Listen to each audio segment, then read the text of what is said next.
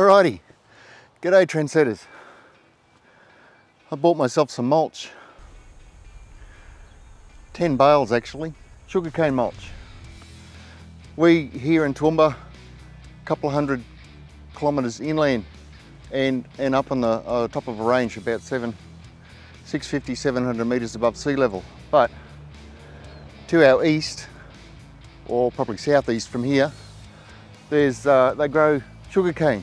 There's a thin strip of the coast that gets lots of rain. Doesn't get up here, we're always dry, but they get plenty of rain down there. They can grow sugarcane.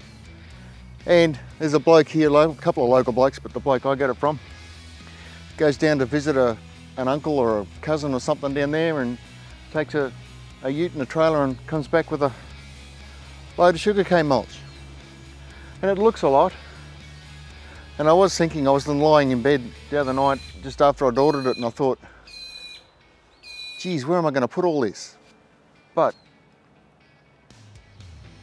it probably won't go all that far. All my perennial fruit and vegetables like the rhubarb, raspberries, asparagus, things like that, they'll all need a good mulch this time of year. All my citrus need mulching. Well, I say all my citrus, I've got 3 citrus trees, but they'll need mulching.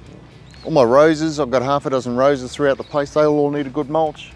I'll just lay it on in biscuit form, which is when you unfold one of these bales, they come in like little biscuits and they're about 2 or 3 inches deep. So I'll just pack them all around the outside. Bob's your uncle. I've also got a few bare areas of soil that I like to keep covered. I don't like to have the rain and the sun and everything beat down on it. It destroys the soil structure. So if you can keep it covered with a good layer of mulch, that's always good. Another thing I wanted to mention with the sugarcane mulch is at this time of year I have a lot of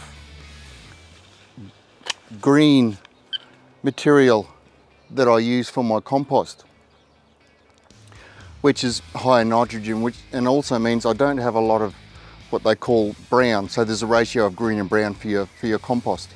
So a couple of those bales will disappear into the compost bins along with all of this green material I have here. I grow this is just a salvia, but I grow it just for compost.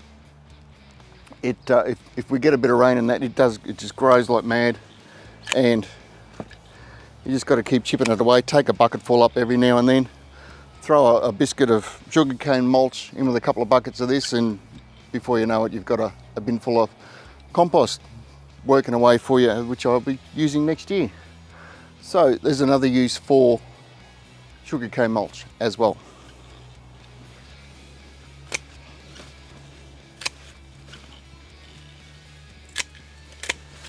Along with the salvia here, I've also got canna lilies growing in a few places that get a bit of extra water. I cut them down, same thing, add the sugarcane mulch to that.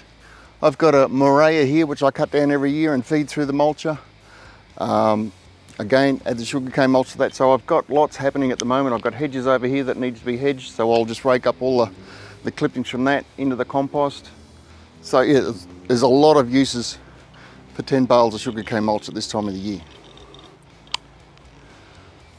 Busy, busy, busy. So I've probably got my work cut out for the rest of the day. $10 a bale, so this cost me $100 and $15 delivery, but I think it's a good investment. It certainly won't hurt the soil. Any chance you get to mulch the soil's a good chance. And I reckon that's what I'll be doing for the rest of the day. So I just wanted to share that with you. Bit of sugarcane mulch. If you ever get the chance to get your hands on some mulch, then by all means go for it.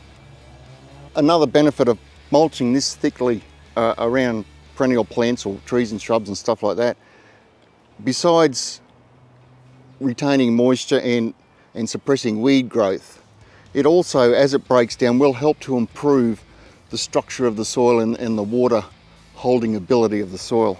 So there's multiple benefits to mulching and mulching thickly, especially during the summertime. These guys are going to love it. And that's it. Thanks for watching. See you in the next video. Please like and subscribe, always helps, means a lot to me as well. And bye for now.